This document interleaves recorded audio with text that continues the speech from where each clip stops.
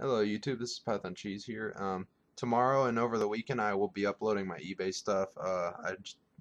Gonna have time. I'm gonna have the time on tomorrow, especially. I'll have time. I only work, I think, like 4 or 5 hours. Um, I wanted to show you guys this right here. I'm almost completed. I just installed the volume control just a couple minutes ago.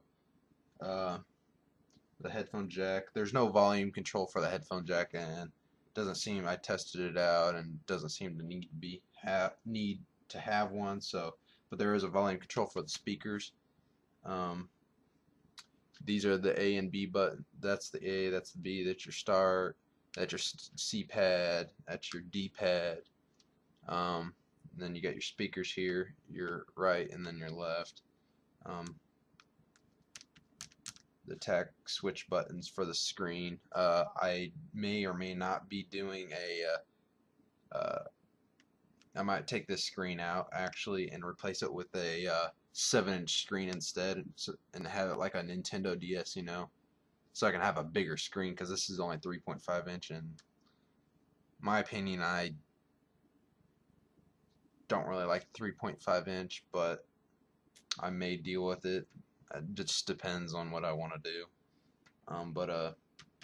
Analog is next to be installed, with the buttons and stuff. I got everything it's kind of a mess right now, as you guys can tell. It's kind of a messy area. Most of this stuff's I pushed it out of the way.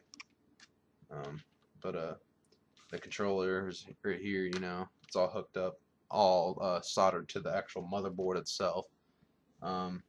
Only thing that's not soldered right now is the D-pad, the C-pad, A and B, and the start button. Those are the only things that aren't. Oh yeah, and the speakers themselves aren't soldered yet.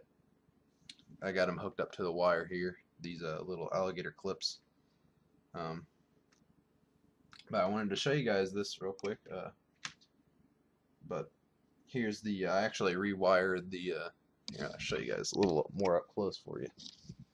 I don't know if, yeah, you can see it right here. I actually rewired this little module, whatever it is, for the volume control.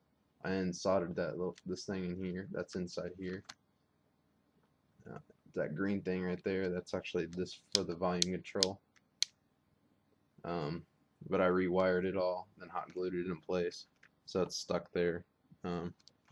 I also will hot wire these wires down as well, to help keep them out of the way. But that was the only way I could actually physically fit it into this hole. I should have put the volume control on the side right here, but that's alright. And then the headphone jack is right there as well, but there's no volume control for it. I don't know if I'm going to put one or not. But yeah, that's the motherboard. It's all trimmed down and stuff, ready to go. The jumper pack is right there. My friend gave me an idea. Be able to switch out between a jumper pack and an expansion pack. I don't know how I'm gonna do it, but I'm gonna try and look into it and maybe come up with a solution where you'd have like maybe a switch where in the middle, or maybe just a 2 or 3 way switch. Maybe middle's off, right will be one, and the left will be the other, like left would be like a jumper pack, the middle would be off, and then the right would be the expansion pack. Or you could probably just do a 2-way switch. But the problem is with doing that, you're gonna have to manually solder this in here, so that'd be the issue. So that'd take a lot of time, and I don't know if I'm gonna do it or not. But yeah, that's what the board looks like, and then the back, it's still the same. I'm testing Vigilon 8 right now. You guys want to check this out real quick? I've got everything labeled for me, so I know what is what, which wires are what, so I can, when I solder them together, be real easy. But yeah, that's what it looks like in there right now. It's kind of a mess, but everything's pretty much hot glued down except for the C pad, these buttons, the A and B, and this the start button and the D-pad, and then all the wires will be probably shortened down a little bit, maybe an inch or two, once I get everything, you know, ready and put in there. But yeah, and I got these done yesterday actually. This is the left bump, yeah, the left bumper or whatever for the left button on like a Nintendo 64 controller, you know, left bumper or whatever. That's that. You got your PS2 analog stick as the analog stick for the N64. I actually took off the little tack switch right there and dremelled it off because there's no really use for it. Here is the right bumper and then the Z button. I don't know if you guys can hear that clicking, but it's just tack switches in there. I'm actually going to be installing them like here on the side, so when you hold it, you know, you'll have your fingers on them. So, but yeah, I'll be soldering everything, you know, all these little contacts on the here, like that one right there I'm pointing to. That'll be a contact I probably solder to, and unless I can find, you know, closer spots towards the middle, if I do like a trace basically. But yeah, let's go ahead and get this all hooked up. And yeah, the controller, I don't know if I mentioned, the controller is actually soldered to the board itself. So, but yeah, alright, and then there's the batteries right here. So we're gonna get this thing hooked up and turn that over. Alright, 1 second. Gotta make sure nothing's, you know, touching.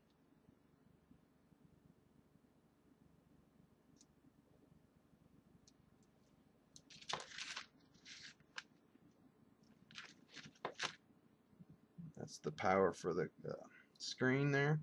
Here, the red cable is your power. Black is always ground. And yellow is the signal for the video. So it's all hooked up, and then it's all grounded to the thing here. And then it's all grounded to the battery. So, but this is all the alligator clips, you know, that are hooked together for it ready to go. And all I need is for this power right here. I may be using these batteries. It depends on how much space I have. If I don't have enough space, what I will do is I might even, you know, put the 7-inch screen instead and get more powerful batteries while I'm at it. You know, these will do for now, but you know, I'd like to have more powerful and thinner batteries. You know, I think the lithium polymer are the best ones out there, but they're most dangerous because they can catch on fire. And let me tell you, yeah, they catch fire. PS2 handheld, for example, caught on fire. I did fix it though, and it didn't really do too much damage, luckily. But let's go and hook this up. The vigilante, however you want to say it, you know, 8 is actually in there. This is actually when I liked Activision, you know, when they were good. I think it was Activision, wasn't it? Yeah, it was Activision that made the game. So yeah, here we go. Give it a test. Try to stand this up for you guys so you can kind of see. It's probably not safe to use that, so we'll just use this plastic so it's not conductive or anything. Well, maybe. Oh yeah, something like that. So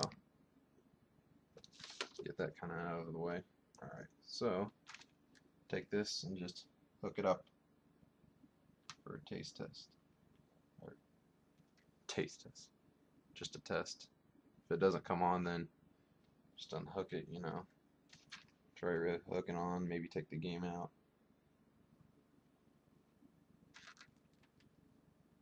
Make sure everything's, you know, connected. Since it's not playing, what you gotta do is take the game out like a normal cartridge, you know, because that's how cartridges work.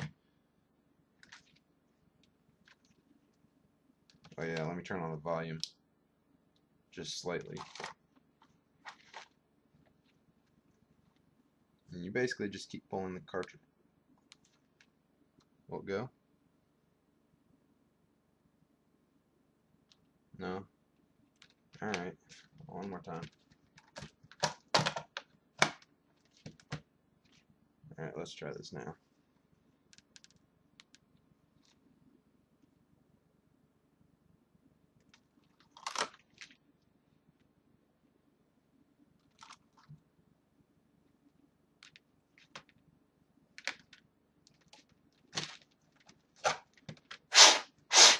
Alright. It's not wanting to cooperate.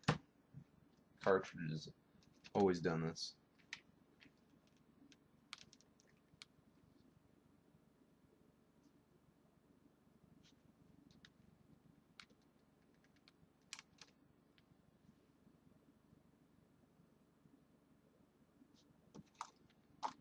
Oh, there's something wrong here. Let's see, make sure it's all connected. Alright.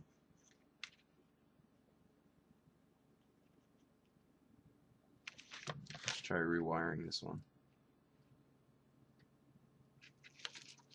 Make sure everything's not touching. Sorry about this. But turn that off for a second.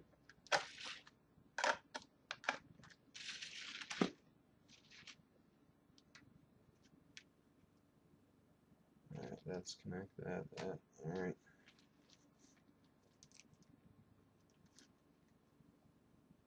Oh, then there it goes. A little proof here that it does work. There you go. Might be too bright in here. I'll just give it. But yeah, that's the screen, you know. Turn it up a little bit, and then what I do here is I actually use this little alligator clip, you know, since it's metal contact, you know. I just take this and I just touch a contact on the controller and make it go to the next screen. So go ahead and do that.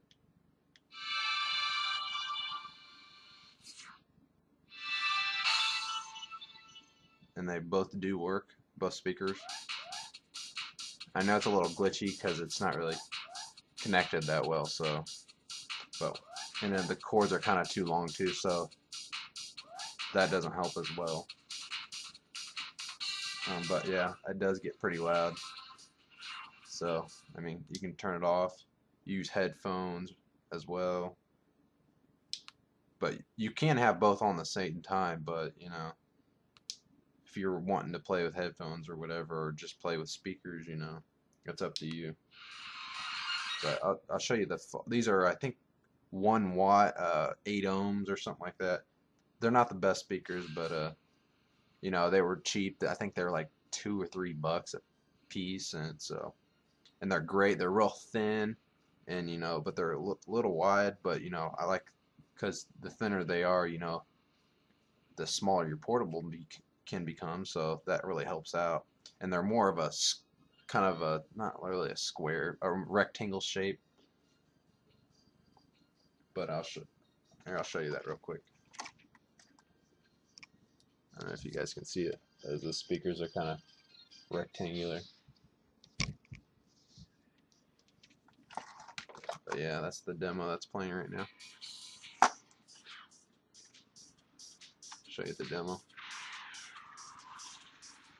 Try and get a good angle for you. There you go. And then if I can do it here. Where's the alligator clip? There it is.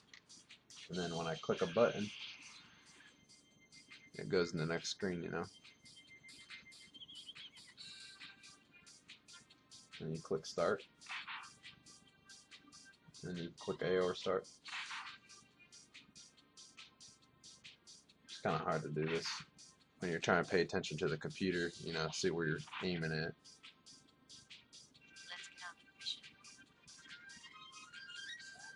But yeah, so far the portable's gone great.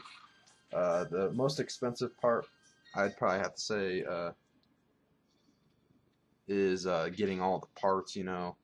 I have a couple N64s laying around. These are actually the 1996 motherboard I have here that I'm using. And yes, the chips do not have a heat sink on them. They don't really get that hot, so I mean, I may put one on, especially if you're not going to play long periods of time, but I may get one. Just touching them right now, they're kind of hot, but you know, N64 doesn't really get all that hot. So, unless you're playing the actual 64-bit games, because most N64 games are actually 32-bit, I believe. So, but it had 64-bit capabilities, and some games did use it to its advantage. So, but yeah, I also install an on and off switch, which I'll probably be on the side. You know, here, let me just do this real quick. Turn that off. It'll probably be like on the sides, like I said, I should have put the volume controller right here, because then your hands aren't in the way as well. But I will probably put one right here, so on one of the sides somewhere, if I can fit it in there. Actually, I probably can't, so I'll probably put it up top somewhere then, or maybe on the bottom. I don't know. Probably up top, like the L buttons will be like. The L button will be here, or not L, the left bumper, and then the right bumper, and then the Z button.